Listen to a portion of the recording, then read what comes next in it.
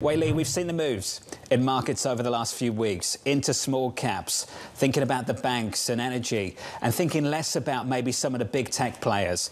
The point that you and the team have made over at BlackRock over the last week in your mid-year outlook, it feels to me that it's like just stick with what's been working. These AI themes are powerful and they're not going away, and you can focus on that and ignore the politics. Can we do that this morning?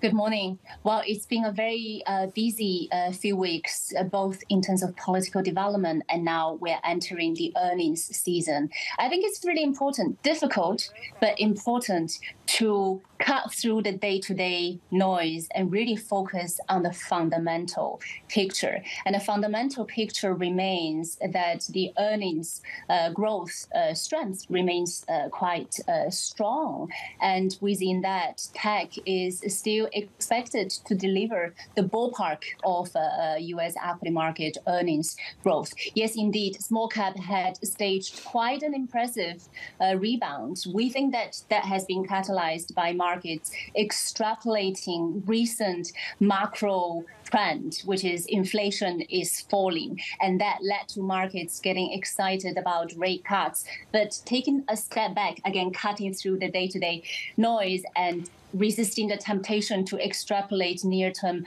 momentum of macro development, we're still looking at an environment of high for longer. So in terms of the discount rates that we will use to discount future cash flow, we're still talking about a rate that is higher than pre-pandemic levels. And when it comes to earnings, small cap, for over 1 year now, they didn't deliver any earnings growth. For this ongoing earnings season, they're expected to recover a little bit, but still really lagging the broader picture. So all of that just to say there has been a technical rebound, likely driven by sentiment positioning for small cap, but we're not chasing that momentum because that rebound is not supported by fundamentals.